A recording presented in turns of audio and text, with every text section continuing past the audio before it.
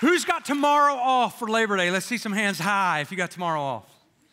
Look at that. You guys are feeling good about yourselves. Who's working tomorrow? Let's see some hands. Stand up if you're working tomorrow on Labor Day. Stand up. Here's what we're going to do. We're going to treat you guys special. If you're working tomorrow, standing up, everybody seated around you, get out a 50, give them a $50 bill. All right, be seated. I don't think nobody's going to do that. That's good. I wish that for you, though. Man, I'm excited today. What a week it's been. I can't believe how many people have come to church this week. I'm so thankful to be here, week 3 of this series called Trending. We're in this little 6-week series. 2 weeks ago, I told you 7. I lied. It's 6 weeks. There's a reason for that. You'll hear about that as we jump into a brand new series a couple of weeks from now. So week 1, we talked about courage. How many people remember that we talked about courage week 1? I said that Wednesday night. I didn't say courage. I said, what did we talk about 2 weeks ago? Crickets. Nobody said a word.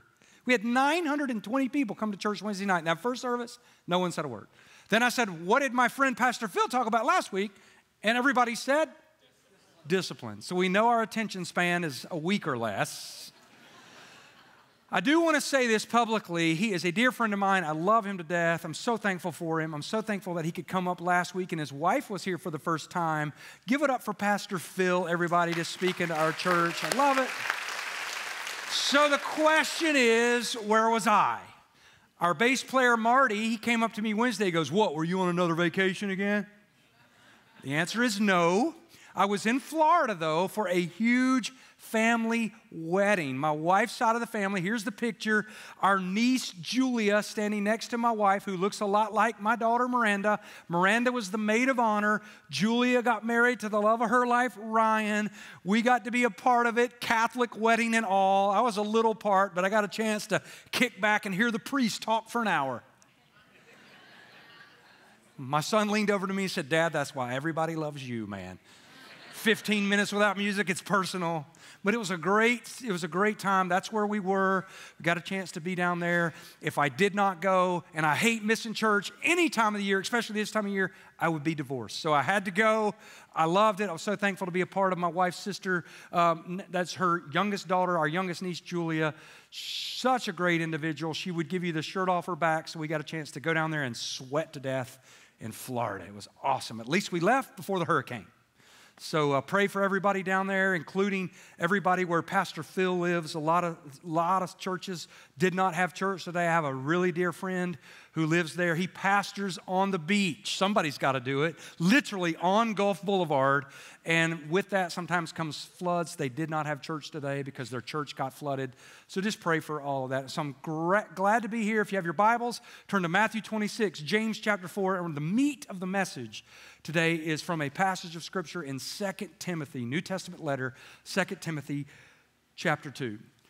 We have a lot of people watching online. I want to just shout out everybody watching online. It was such an awesome thing to have a couple that are watching from the NICU, the first service.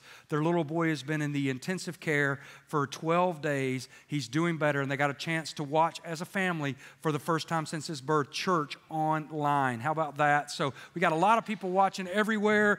Just to shout out a few, Tanessa, Jessica, and Dina. I guess your name ends with A. A lot of people watching. And the Holler family from North Carolina. Let's holler at the Holler family. Give it up for everybody. All right, cool. All right, so week 3, courage was week 1, discipline week 2. This last week, and I could preach all day. I've been going, this is my 5th service, and I'm still ready to go. So we're going to be here for 3 hours because I got to get this out of me. You're like, please don't. This week's value in this series is loyalty. There's a lot of values I could talk about, but loyalty has risen to the top in my mind because it's a word that is trended out of our society. And that little video that you just watched, that little boy that showed all that loyalty, what a tear-jerking video, but he made a statement that I want you to hear. Hey, everybody wants it, and once you experience it, you'll never be the same. So the reason I think maybe loyalty rose up in my mind, and I just wrote it down a while ago, it was a conversation I had with an acquaintance. It wasn't a friend. He was a fellow minister, a pastor. And here's how the conversation went.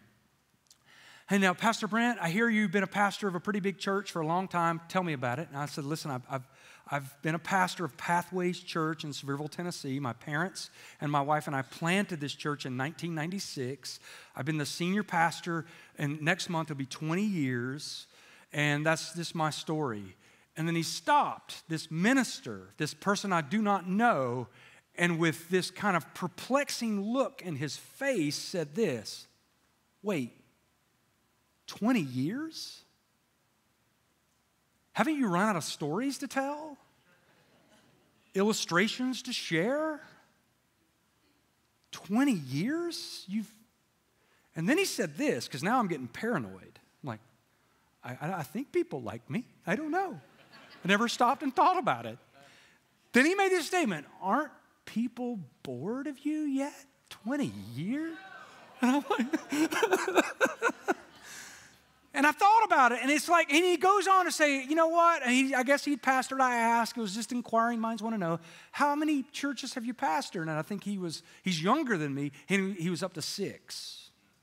And I thought, okay. And then he said, well, you know, it's if you're there somewhere 5 to 7 years, Brent, and you move on, it stays fresh.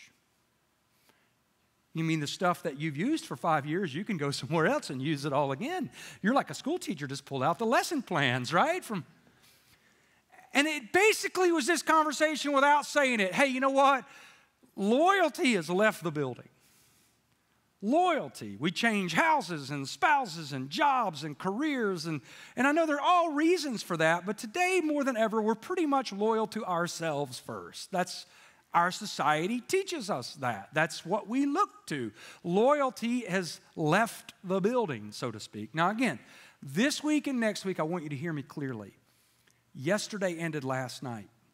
You are a different person today than you were yesterday or a season ago.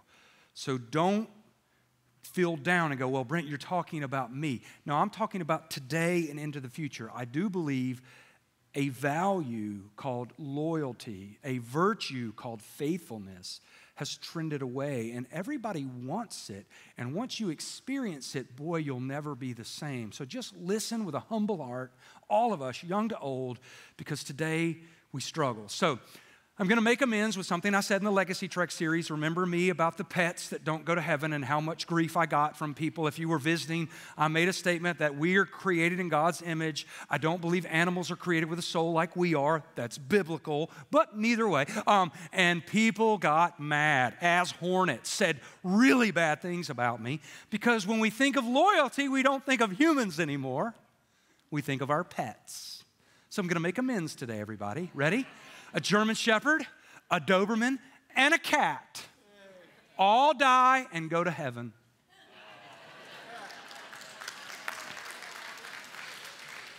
They all three go to heaven, and God asked each pet, he goes, listen, before I let you in, I got to ask you a question. What do you believe in? He looked at the German Shepherd, and he said, hey, German Shepherd, what do you believe in? And the German Shepherd goes, I believe in discipline, and I believe in loyalty to my owner. And God goes, man, that's a great answer. Why don't you sit right here to my left, right here by my side. Keep an eye on things that direction. He goes to the Doberman, and Dobermans get bad raps. Anybody have a Doberman pinscher? Let's see some hands. A few of you. He goes to the Doberman. Hey, Doberman, what do you believe in? And the Doberman goes, I believe in love and protecting my owner. Guy goes, I like that. Why don't you sit to my right side? Keep an eye on things to the right. Then he goes to the cat. Cat, what do you believe in?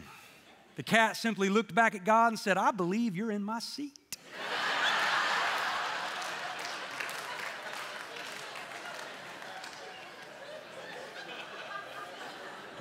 Loyalty, right? All right, some of you are like this, a football coach, a head football coach, not Jim Harbaugh. We put this picture up because he always looks mad. A head football coach was losing every game that season. It was horrible. A friend could not be found anywhere. The fan base was mad. The community was mad. Everybody wanted to run him out of town. Some of your coaches in the room, you know, we like you when you're winning. If not, go pet your dog, right? That's your only friend. I like my dog Cash because he don't care if I preach good or not. He still loves me. You always know, right, the sign of loyalty, if you go home and lock your wife and your dog in the garage, and when you open the garage door, who's going to love you the most? That's who's most loyal. And It'll be your dog. But a head football coach was upset. A friend couldn't be found. It was a bad season. He's home with his dog on his lap, just crying and talking to his wife and like, listen, man, I just can't find a friend. My dog is my only friend. And his wife goes, well, at least you got a dog. And then he goes, but I really think everybody needs 2 loyal friends. To which the next day the wife went and bought him another dog. That's bad. Last one is more of a tear-jerking story, not really humorous, but if you go to Edinburgh, Scotland today, there's a plaque of a small Scottish terrier right there in the middle of Edinburgh with all the tombstones and all the statues of angels and men and women and fighters of Scottish days gone by. You're going to find a larger-than-life statue of a Scottish terrier in the middle of Edinburgh, Scotland. Why? And here's why. This is what the plaque reads if you go there today. Back in 1858, the owner of this 2-year-old Scottish terrier died. The little puppy followed the funeral procession to its final resting place of its owner. And after everyone had gone and the grave had been covered, this little dog crawled to the foot of the grave as if to wait for his master's return. The dog waited and waited through all kinds of weather and unbelievable ordeals. People would come and capture the dog and try to take the dog home, feeling sorry for the dog, but the dog would always escape and would always return to the foot of the grave of his master to continue his vigil, waiting for his return. This little Scottish terrier waited at the foot of his owner's grave for 14 years until the little dog died and was buried with his owner. No wonder when we think of loyalty, we think of our animals. Loyalty, what is it? Can you define it? You're like, I think I know. Well, here's what Google says, right? Loyalty is faithfulness or a devotion to a person, a country, a group, or a cause. Loyalty is faithfulness. It's devotion to a person, to a country, to a group, or a cause. Another definition is simply put, loyalty is the quality of staying firm in your friendship or support. Thick or thin, good times or bad times, staying firm in your friendship. Loyalty is a hard value to identify as a problem because disloyalty is everywhere, but yet no one thinks it's them. So let's do this. I want you to raise your hand. I'm going to ask you a question. See how honest you are. How many of you think, just be honest, I'm a very loyal person? Let's see some hands. Raise them really, really, really high. Look around the room. Okay, you can put your hands down. Wednesday night I had people stand up. Now, it got a little weird because 3 that I saw decided not to stand. In the sea of everyone standing, I'm like, that's a gutsy move right there to show us all, hey, I'm pretty disloyal. Loyalty is hard. It's hard to really say, hey, I'm not a loyal person. Loyalty is hard to kind of look at in the mirror and go, wait a minute, if I'm honest, yeah, Brent, you're right. I'm probably more loyal to myself than anything else. Loyalty is a problem. One more joke. It's a crazy joke. Somebody told me this joke, and I laughed out loud, so I threw it in there. Somebody said this, loyalty is very important to my wife, but my girlfriend doesn't care for loyalty at all. It's funny how different sisters can be. That's super weird. That's super weird. Okay. Shouldn't have gone there. Took it to a whole other place. So let's look at Matthew chapter 26. Matthew chapter 26 is the classic loyal, disloyal moment that a lot of us can go to and go, man, I can't believe he did that. Everybody say this with me. Come on, man. Matthew chapter 26, verse 33 through 35, set the stage. It's after the Last Supper. Jesus and his disciples are walking down the Mount of Olives to a garden called Gethsemane. It would be the night that Jesus would be arrested, then he would be beaten and he would be crucified, and this is when this conversation takes place. Listen to the loyalty factor. Verse 33 of Matthew 26, Peter replies to Jesus, even if all fall away on account of you, Jesus, I never will fall away. That's a statement, a huge statement of loyalty. Jesus rains on his parade and says, Peter, I'll tell you the truth here, buddy. You don't want to hear the truth, but I'm going to tell it to you. this very night before the rooster crows 3 times, you're going to be disloyal. You're going to disown me 3 times. But Peter declared, right? Even if I have to die with you, man, I will never disown you. I mean, he is emphatic. He's raising his hand in church. I'm a loyal person.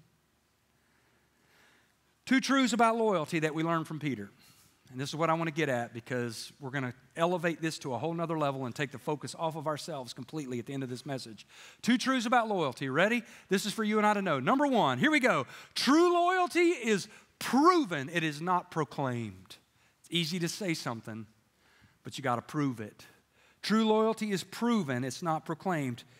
Proverbs, the book of wisdom, chapter 20, verse 6 says this, and it's a very true statement about our world even today. Many claim to have unfailing love, but a faithful person, who can find? We have to learn as a follower of Christ, it's not about talking the talk, it's about walking the walk. We have to embrace this value of loyalty, not just to proclaim it and raise our hands and go, I'm a loyal person, but to walk it. So the virtue, what is a value and a virtue are different, right? Values we intellectually hold, hey, we know that's true, but a virtue is we live it with our lifestyle. What is higher than loyalty? When you think of spiritual things, faithful is the word. Faithful. Somebody wrote this, faithful is better to describe a healthy relationship. It means both are committed to not endangering the relationship. Being loyal is good, but here's our society, ready? This is telling. But most loyal people are often taken for granted and tagged as fools in the end. So that's why we're not loyal to DirecTV or The Dish or Charter. They take us for granted. I want to get a better deal. I want them to come out and swap the satellite so I can get 1 month free. Loyalty has left the building. Loyalty is a bad word in our society. We don't like it because, hey, you know what? I'll be taken for granted and tagged as a fool in the end. We're not loyal to a lot of things that matter, but we are loyal to our brands, right? So I want to give you something about me. You might not like me after this, but I'm going to give you some brands that I kind of feel I'm loyal to. Brands that I like. I'm a Delta guy. When it comes to flying, I like to fly Delta if I can. Allegiant if I have to. Right? Put the quarter in for oxygen, start the engine, the last one on, Allegiant. But I like Delta. For years, and it started going back to Israel years ago, I became a medallion member, and I like it when I go on board, and they're like, Mr. Freeman, thank you for being a medallion member. And I'm like, well, thank you for having me. I love it. I'm with John Crist, a Christian comedian. He had a bit recently. He said he was flying a Spirit Airlines flight. Spirit's discounted like Allegiant. And over the intercom it goes, we have a medical emergency. Are there any doctors on board? John Crist goes, they're doctors. They're not flying Spirit Airlines. They're all on Delta. He goes, you should rephrase that. Has anybody watched an episode of Grey's Anatomy? We need your help. Anyway. Home Depot, I'm a Home Depot person. I literally feel like I'm cheating on my wife if I go into Lowe's. Is it weird? You're like, Brent, yeah, you're weird. Outback. I haven't been to Outback in a while, but I'm still committed to Outback. I still like the cheese fries. If push comes to shove and you're like, Brent, I would like to get you a gift card. I don't know, for any random reason, that would be great. Outback would work for me. iPhone, I live in 2023. I'm not an Android person. I'm not a caveman. J. Floyd's Golf and Guns. You think I'm going to buy a golf ball from Dick's Sporting Goods? I'm loyal. Come on, everybody. Starbucks, I know. That's satanic. I shouldn't go there. I get it. We should boycott that. But that pink drink calls my name in the middle of the night. It's just not as good as Dunkin' Donuts. I know Dunkin's Christian, but I just think Starbucks, if I have a choice and they're right across the street. Who's with me? Come on, loyal Starbucks people. You know who you are. We're wrapped around the building. Don't make it like we don't go. Ford, I'm a Ford guy. I'm sorry. I tried Chevy, but I'm a Ford guy. You Chevy owners, when it snows this year, and apparently it's going to snow a lot, call me. I'll pull you out, okay? If you need help, I love you. On Clouds. I like those On Clouds shoes anymore. I'll drive over to Ogles and right there near Tanger and go in there and see if there's a pair of On Clouds. And if my wife loves me, she'll buy them. Waggles. If I got to stop for get gas, I'm going to look for a Waggles. I don't know why. I'm weird. I don't know if it's just me or not. And Diet Mountain Dew's in heaven. I'm loyal to that brand because it's a heavenly drink that will be there. And it allows us to glow in the dark as well. We can see ourselves in the dark. Who's with me? You got your brands. Let's see some hands. You're loyal. Some of you are like, not me. I'm just loyal to the cost. Come on. All right. Even if you hate me with all this, we'll all unite together. Ready? There we go. There we go. We'll all unite together. We feel better about ourselves. Okay, I'm going to meddle for a minute. I want you to listen to me closely. Just meddle for just a minute. I think about this often. It keeps me up. Have you ever thought how loyal we are to our sports teams? Even the ones that will let us down. I mean, the Vols let us down for more than a decade.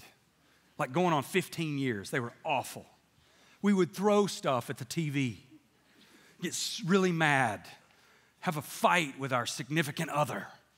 And then we would look one last time on Google. When's the game start next week? I'm ready to go. I'm fired up. Last night, Chris Fraley, not to say any names, he's going to remain nameless. He's out in the parking lot. Chris Fraley. He had his Vols stuff on. He came in last night with his Vols regalia. I was surprised he was here, but the game was at noon. It was way over by church time, so he could come to both. And I looked at him last night and I said, Chris, let me tell you that this is what I want you to do. I feel this as your preacher. I'm giving him the Catholic sign and all that. I'm like, listen, I think you should switch your Vols allegiance and you should become a Florida Gator fan. He looked at me like I was Charles Manson. I mean, he's like, I would never do that. Even in the parking lot, he goes, I'll find another preacher. I'm never going to. So think about this. Think about that, our sports teams, and think about our favorite fast food restaurant. You go through Chick-fil-A and they get your order wrong. Nobody's going to go, well, I'm never going back. They have a new pimento cheese chicken sandwich that I tried yesterday. It's really good. And you're like, Brent, they're not open today. Don't talk about Chick-fil-A. You let the church do one little thing against you, not follow your agenda for any reason. Somebody in the church to have any word, we're gone before we know it. A ball team, we'll fight for that ball team. I don't care how bad they are, forever. But you let things that matter, we simply walk away quick. Well, I don't want to be taken for granted. Listen, you don't come to church. We are the church. And I'm not going to talk about switching churches. I know that happens. I don't know why. But I understand those are seasons in life, but here's where it's bleeding to, because this is everything. It's not just about us switching jobs and we're not going to switch ball teams. Okay, we might switch from Marshalls to TJ Maxx and back and forth. Aren't they owned by the same people, ladies? I mean, come on, it's the same clothing. They just swap them around so you feel like you got a deal and it's special. I don't say that mean. My wife is that way. I'm like, how many times can you go there? Every day, because there's always something brand new. It's a hidden gem. But when it comes to our faith, how many people are like, well, God, your timing is not my timing. Your timing kind of stinks. I don't understand why you're doing what you're doing in my life. I don't like where I'm at. I'm gone. I read a Facebook post recently. Some of you probably saw it. I think it was an open post about somebody that was a Christian and now they're Wiccan. They're like a witch. Did anybody see that? We're like, well, I don't like Christianity. I feel much more free about being a Wiccan and a witch. And it was just that. It was championing and touting. Hey, you know what? I'm walking away from this faith. I don't believe in that. I want to be loyal to myself. Where does that get us? I equate salvation to this, and I want you to hear me because we're going to have a moment for you to have a moment. That if you've never given your life to Christ, at the end of the service, I want you to do this. And here's how I equate Christianity. Listen, it's not a religion. It's a relationship with God. It's like me, and this is how I use it all the time. It's like me driving the car of my life. I've got my knuckles on the wheel. I'm doing my own thing. I don't know where I'm going, but I'm going where I want to go. And that relationship with Christ simply is releasing your hands from the wheel and getting into the passenger seat, submitting yourself to God and say, God, you guide and direct me. I don't know where I'm going. And I'm going to be smart enough to understand that when it's all said and done, no matter what I go through, I'm sticking with you. Stickability is gone. We've lost that. We've now transfer portaled everything. Did you watch our Vols yesterday? I didn't know half those guys. The whole offensive line apparently transferred in from somewhere else. And it'll happen again and again and again. That's our world. We swap around because we don't want to be taken for granted. Hey, there's a sweetness. And that video really speaks it. It's something that everybody really wants. And once you experience loyalty, you're never the same. 2, what we learn from Peter is disloyalty is born out of a divided heart. I would love to stand here and tell you, some of you are going to be disappointed in what I'm going to say, and I understand, but I need you to hear me clearly. Ready? I would love to stand here and tell you this, that since the day that I accepted Jesus Christ as the Lord of my life, at 15 years old on a Sunday night in my dad's church in Florida, when I stepped forward, he wasn't speaking, someone else was speaking, and I gave my life to Christ. I was a preacher's kid. I had a lot of head knowledge, but I did not have a living relationship with God, and I knew it. I had my hands on the wheel, and I didn't know where I was going. But I let my hands off the wheel, and I said, God, I want you to have me in my life. I'm smart enough here to know that you're a friend that sticks closer than a brother. I need you in my life. At 15 years old, I stepped forward. I would love to tell everybody from then until now, I'm 53 years old, all these years, that God has had all of my heart, all of the time. Never one moment have I ever strayed away and said, well, God, you know what? I've got this. You don't seem to know what you're doing. I would love to tell you guys my whole life, but that would be a flat-out lie. How many times in dark places, in moments that we're overwhelmed, that we go, God, I don't know if you got this, man. I mean, the Apostle Peter, we pick hard on him. Like, I can't believe you would deny Jesus 3 times. How many of us have denied our faith when we got into a moment that was over our heads, in a moment we didn't see coming? And we're like, I don't know. How many people today, in the hardness of life, in the trials of life, you're like, am I on the right team here? Seems like our culture is telling us pretty hard to go away from Jesus and this followership of Jesus thing. It seems like that's everywhere. Well, James chapter 4, if you have your Bibles, let's go to James chapter 4 because it really tells us exactly this. All disloyalty is born out of a divided heart. And I preached it at the first of the year in the Walking Free series. And it really is the key word for the year in my mind in our church. What I'm really after is submission, to humble ourselves. God is God and we are not. And we are to submit to Him. That is a countercultural message. No one wants to hear that message. I get it. But that is what life is all about. To take our hands off the wheel and let Christ guide us. James says this, New Living Translation, chapter 4, verse 8 and 9. So humble yourself before the Lord. Resist the devil and he will flee from you. Come close to God and God will come close to you. Wash your hands, you sinners. Purify your hearts. For your loyalty is divided between God and the world. And there are times this should happen in our lives. Ready? Let there be tears for what we have done. Let there be sorrow and deep grief. Let there be sadness instead of laughter. And sometimes there has to be gloom instead of joy. Humble yourselves before the Lord, and He will lift you up. A lot of people, I'm sure you'll agree with me, but a lot of us, rare really is the person that hasn't experienced, you have not experienced the pain of failure. Who's experienced the pain of failure? One time in your life, most of us. If not, I'm praying that you will. You're like, gee, Pastor, thanks. And here's why. When we're experiencing seasons of pain and loss, it's really tempting. You see it today for a lot of us to walk away from our faith. And it's amazing how God's Word identifies with us all these years later. So 2 Timothy chapter 2 is where we're going to land here. It's the Apostle Paul. He can identify with this season of loss and failure and pain. He's going to write this entire letter, 2 Timothy, in one of the most darkest seasons of his life, probably the darkest season of his life after he accepted Christ. He's in prison, he's in chains, but yet he's writing a letter of encouragement to his protege, Timothy. but really it's God's word speaking to all of us. And here's what he says in 2 Timothy chapter 2, starting in verse 8. We'll read for a while. And I just want you to listen. It's a little deep. Try to bring this home in a common denominator way, but just listen. Remember Jesus Christ, raised from the dead, descended from David. Paul's saying, this is my gospel, for which I am suffering even to the point of being chained like a criminal. But God's word is not chained. Therefore, I endure everything for the sake of the elect, that they too may obtain the salvation that is in Christ Jesus with eternal glory. Here, this is an interesting thing that some of us don't catch. Here is a trustworthy saying. So you're like, well, the Apostle Paul must really like himself. Oh, here's a trustworthy saying. But most theologians will say this was a hymn, a song of the early church.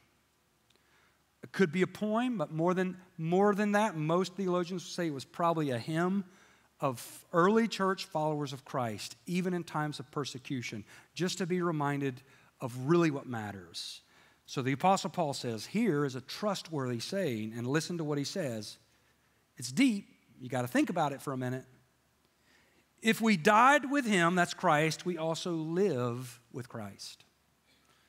If we endure, we will also reign with Christ.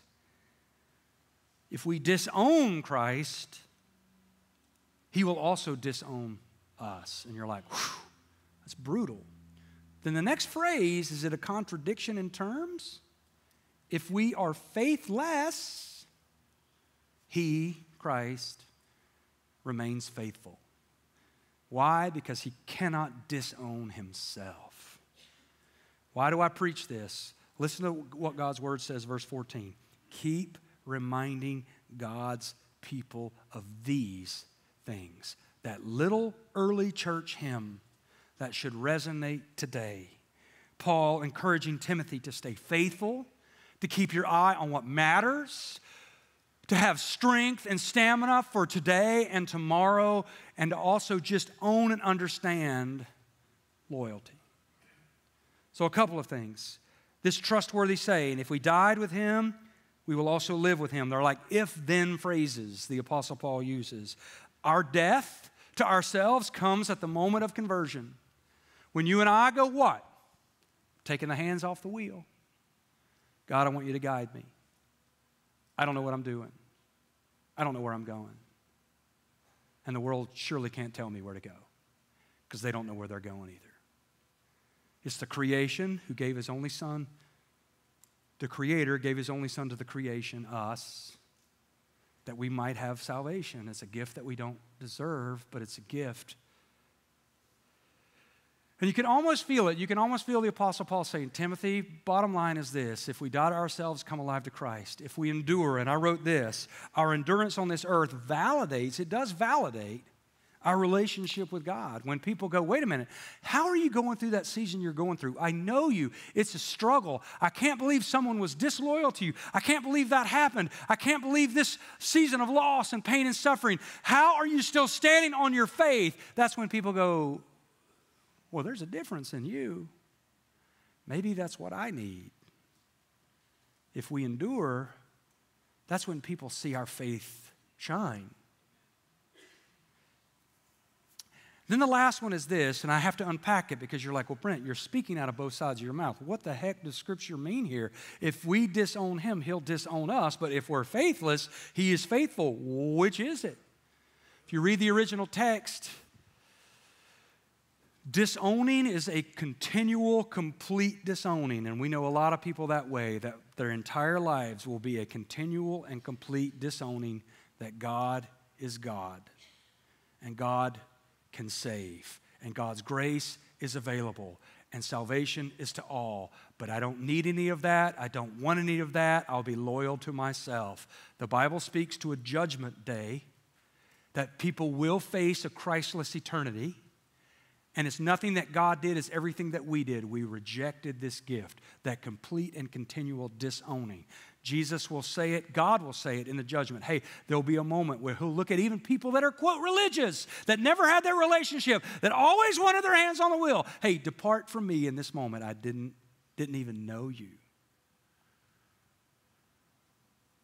But if you're like Peter, and I'm like Peter, and you have moments of faithlessness, moments of, hey, I'm in a dark place, I'm in over my head, I don't really know what I'm doing, and I'm just struggling with this season of loss and pain, and I'm saying some things to not only you, God, but to people around me that I love, saying some things that I'll regret. That's when God's faithfulness shines. Because even in our faithlessness, even in that season, God does not walk away from us. He's more loyal to us than we ever will be loyal to him.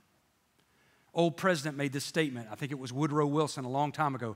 Loyalty means nothing unless it has its heart in the absolute principle of self-sacrifice. So I want you to look at me. If you get nothing out of the message, get this. The greatest symbol of loyalty ever known in the history of man is that. That's proven, not proclaimed. There is no double-mindedness in Christ that he would sacrifice it all on the cross to pay for our sins. And I think Paul's looking to Timothy in 2 Timothy saying, get the subject matter off you, Timothy. It's always about this. Jesus is faithful. He will be faithful. No matter what you go through, he will remain with you. Remain with him. It's not you wandering to find Jesus. Jesus is right here beside you. He is a friend that sticks closer than a brother. I might be chained. I might be down. I might be lost. But the gospel is never chained. God's word is never chained. It's the same yesterday, today, and forever. So in our society, that's disposable. We're disloyal because society is disposable. We want to move on to bigger and greater things. We get tired. We get bored. People leave church because they're tired of my jokes or they just want something fresh or new. All kinds of reasons. I just want to switch from Ford to Chevy. I don't know why. Just want something new. I want the new shiny toy. But don't let that bleed into your faith because you'll have your hands on the wheel, lost, not know where you're going, and more than likely, you're going to be leading others who will now be lost and not know where they're going.